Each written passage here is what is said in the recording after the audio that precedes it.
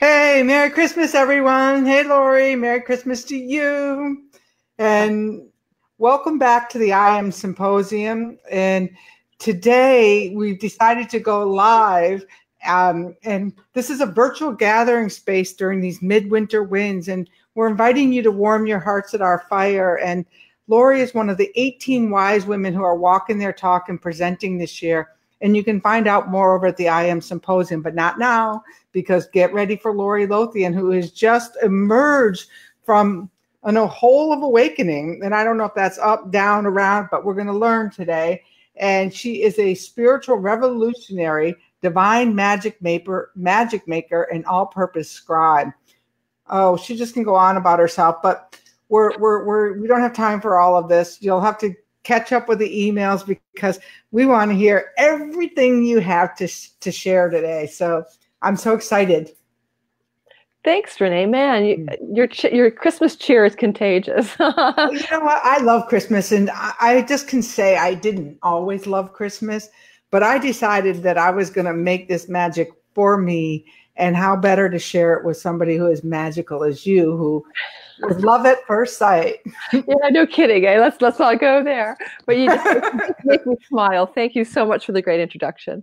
So, as you know, it's been an interesting time for me to get ready to actually do something with the I Am Symposium, because I've been in a kind of a vortex, at least in the last month, of some reawakening in my own spiritual journey. And so I want to bring some of the gifts and the fruits of that process to us today. I'm just doing some technical sharing back over here. So you just take right on over. I'm here with my Christmas and my fire. Can you see my fire? So that's beautifully. I know. I was looking at it. It's gorgeous. So the thing about the whole spiritual awakening gig and, enlightenment satsangs, people getting awake and all of that, because my blog is The Awakened Dreamer, and I did start it in 2011 after having had a massive disidentification with this fictional character called Lori, and then moving into kind of a vast spaciousness for about 4 years. But what I noticed in the spiritual awakening journey, and I think this is probably more common than people would like to bring up, and I'm going to tie this into a couple of things: the I Am presence, which is ironically the I Am Symposium, and I'm also going to tie in how that I Am presence is easily available, even if we've got a little groggy and fallen back asleep to it. And one of the most fun parts about it is that my experience of magic, which to me is that divine flow and perfect timing and synchronistic way of living that's filled with wonderment, life is even more saturated with that perfection and wonder, the deeper that we can perceive reality and experience it from our I am quality of being, rather than the mind, with all of its thoughts. So I am back. So here's the cool part about awakening. I remember a story about Gangaji and Papa, her teacher Papaji, and it was this day that Papaji said to her, just stop. And those words were the catapult for her, like suddenly going, oh, just stop, and bang, she hit this full stop of the small self and a complete awakening of the vast true self, the stillness that we are. And I always, what's that noise? I always loved that story. I'm sorry. I have my network on over there, and I went to look. I love it. You were getting twice. No, it's perfect. There's more of us in the room. Magical. There's lots of us.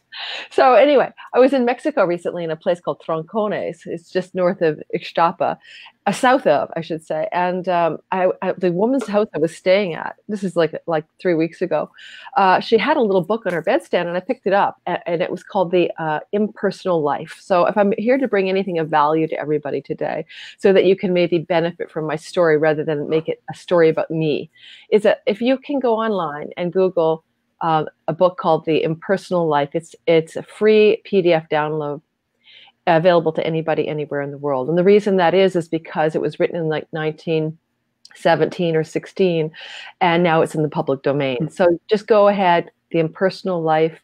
If you Google that, you'll come to a PDF, and you can go see where that takes you, because there was a line in the beginning of that book at the very, very beginning. And I remember sitting up on top of the roof, listening to the roosters crow, the roof deck of this woman's house in Mexico and opening the book up my first morning there, I believe, and looking down and the line. It's okay. I love it. I love it. Looking at this line in the book that said, be still and know that I am God. Now, just take the God out of there, because I know that's a trigger point for people. Because what I took when I read that, and the whole Personal Life book is about being in touch with one's I am consciousness. And I'm trying to communicate with all the people watching, but I'm having a really hard time. So everyone, sorry. I'm just going to sit here. I know how it is when you try to multitask. When I'm on YouTube, I have the same issue sometimes when I'm trying to watch the comments and do the thing. I know. We'll have our production teams in a couple of years, everyone. But right now it's me and her, and I'm trying to, hey, Kimberly and Michaela and John. So, I could do that on my phone, actually. I could look at what people No, because it's going to come through on the, maybe not on yours. Just keep talking. So anyway. Hey, Desiree. Kimberly's here. Your fans are all here, so just know you can. The mages are here. Yeah, they're just sharing Christmas with us. I love the mages. Okay, this is a group of people who graduated from a few of my classes. For anyone else listening online, where I teach about synchronicity and magic, so there are some participants in my courses. So the be still and know that I am doesn't need God at the end. It doesn't need any modifier. It's simply be still and know that I am. And the I am is oneself. And it was just happened to be one of those weird confluences of, dawn on a roof deck with roosters crowing and perhaps, timing of something. And I entered into a state of deep, profound remembrance of that truth at the level of that which is beyond and between thoughts. And it's not that it's unfamiliar. That's that emergent experience in 2011 that lasted pretty solidly for quite a few years. But I noticed that it was becoming more of a memory of a truth than an actual living truth.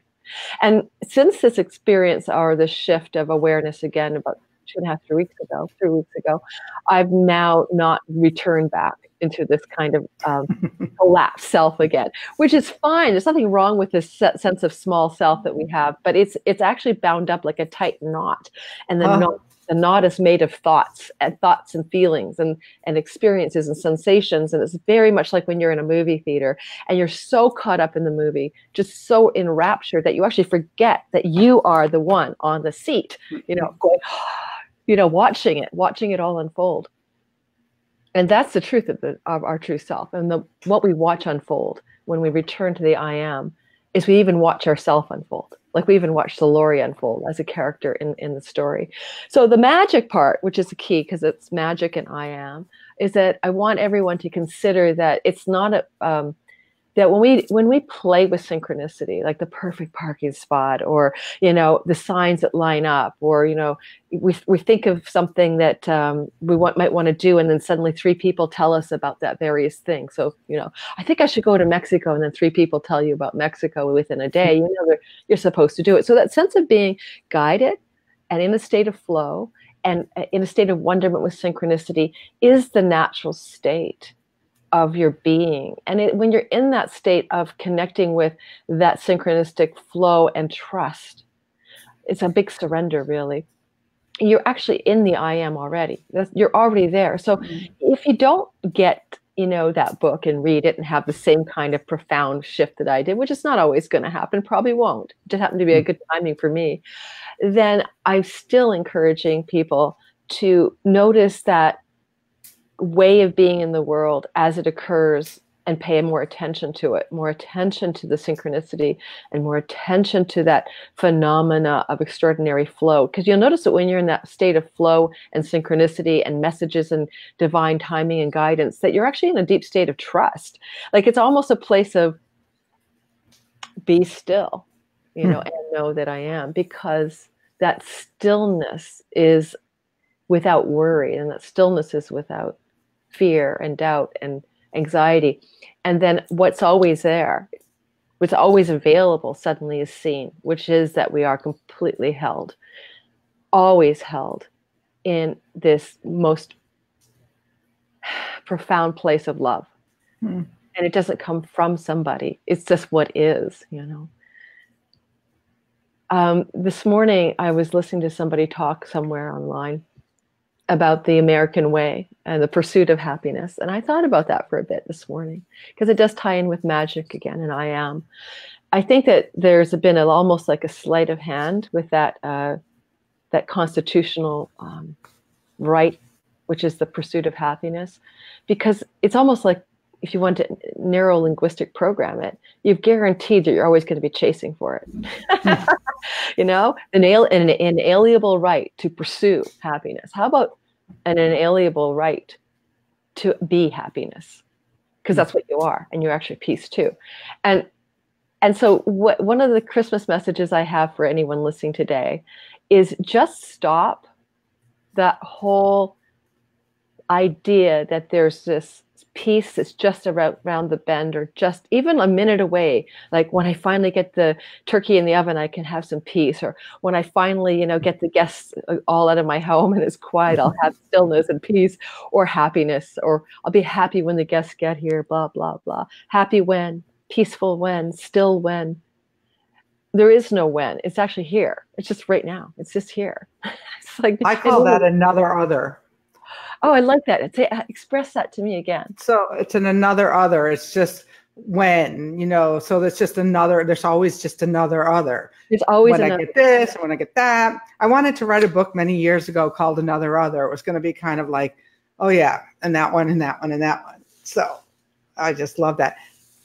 Exactly. And Christmas is a time when that is very much up in people's face, right? Because it's either a very sad time for people when they don't have the holly jolly Christmas and family isn't around them. And so they're reminded of this kind of sense of what they're not experiencing, or they're pursuing it, of course, in the pursuit of, you know, gifts and giving gifts and buying gifts. And it's kind of like an accelerated version of, you know, the other. Because she's like, I've been caught up in it many times in my life. You know, the Christmas spirit is often an acquisition and a racing and a chasing or a letdown. So, you know, I did.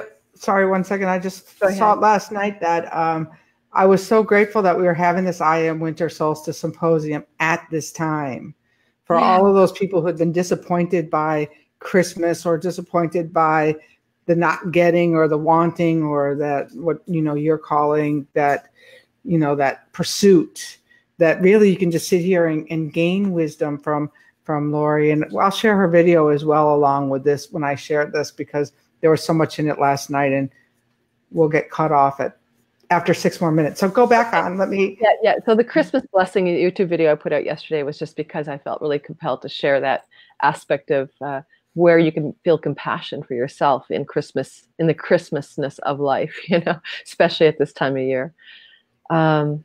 There's something about the simplicity of the I am that I want to also share. Because it's so fresh for me right now. I mean, I can't guarantee that I won't fall back into a snooze button sleep again. So while it's still fresh, I want to try to explain some experience of this that maybe resonates with anyone listening just enough that it might trigger your own memory of the truth. You know, I can't count the times I've been looking all over the house for my glasses. I mean, literally looking everywhere, under pillows, under the sofa, yada, yada. I'm known for losing my glasses. And I can't count the times that I've just stopped and laughed out loud and realized they're on my head. Like I've done that so many times. That's why I got the permanent ones. So I didn't lose them anymore. So that's not a bad idea. So, but the times that it's been like just so silly to be actually searching for something that I actually already have and it's on my head, but I can't see it because I'm doing this. That's kind of what it feels like too, when you're looking for this kind of this peace and this happiness and this serenity that you know is available, but you're all over the place for it. And it's actually it's not on your head. It is what you are. Mm-hmm. So it's so intimate. It's so close. It's just so available. And the fast track to it, so the shortcut, besides follow the synchronicity and notice who's experiencing the wonder, because the wonderment is experienced by your very true I am quality. Wonderment and awe are states of being, not emotions. Is that, you know, when you're just sitting down maybe in the morning having that cup of coffee, I find mornings are still for me, especially if I'm up at 6 a.m., which I have been lately. And you just sit there, and before your whole mind is filled with the idea of what it is to, you know, what you have to do or what you should be doing or what you didn't do, to stop and and just be in the moment with your tea, your coffee, or your whatever, your orange juice, whatever you're drinking.